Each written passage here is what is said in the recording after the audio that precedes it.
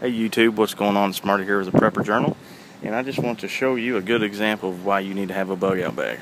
Okay, right here is my other 96 Jeep Cherokee.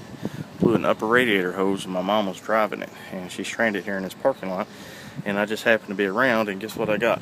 I've got my brand new everyday carry bag. I carry extra pair of work gloves and my leatherman in it.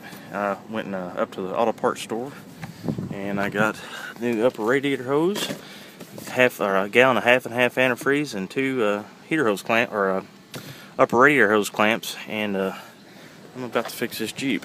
And this is just a real quick video just to show you why you should have an everyday carry bag. So far my new